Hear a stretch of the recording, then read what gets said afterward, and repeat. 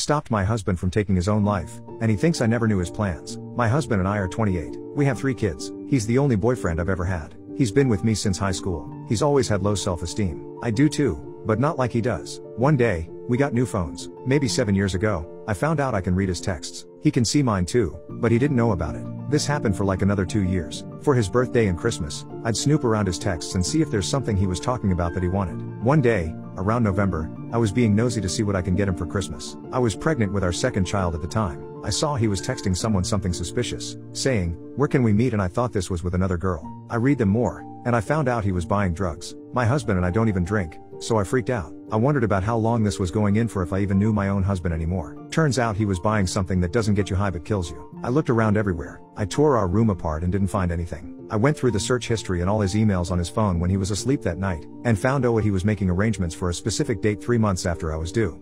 He was looking at life insurance, which we have had since I'm a stay-at-home mom. He was even looking up how much tea costs to be cremated. Once he got home, the first thing I did was sneak his phone and text that guy and say, "I'm no longer interested. If someone else tells you otherwise, it means someone else has my phone," and delete that guy's number. I didn't want him to know I was snooping, but the thought of my husband not being around tore me. I remember being sick to my stomach and bawling in our room, just thinking of the idea of not having him around. I love him more than life in itself. I would die for him and not even have to think about it. My husband is my entire world. That day on, I made sure he knew that, even if it meant embarrassing myself. I started bringing him flowers at work almost every day. When he would come through the door, I would screech with excitement and give him a hug and a smooch and tell him I missed him so much, and I couldn't stop thinking about him all day.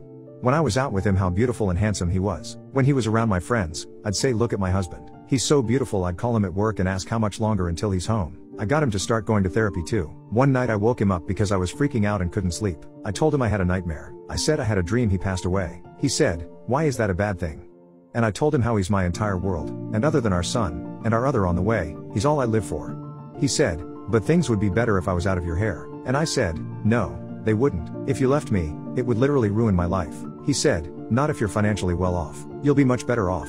And I said, "I could have all the money in the world. It would mean nothing if I didn't have you. I'd much rather be homeless but still have you as my husband than be filthy rich, and you be gone." And he said, "Are you serious?" And I said, 100%. I'd sleep under a bridge if it meant I still got to sleep next to you. He said, "I didn't know you felt that way." And I said, "I really do." I asked if I could go with him to therapy.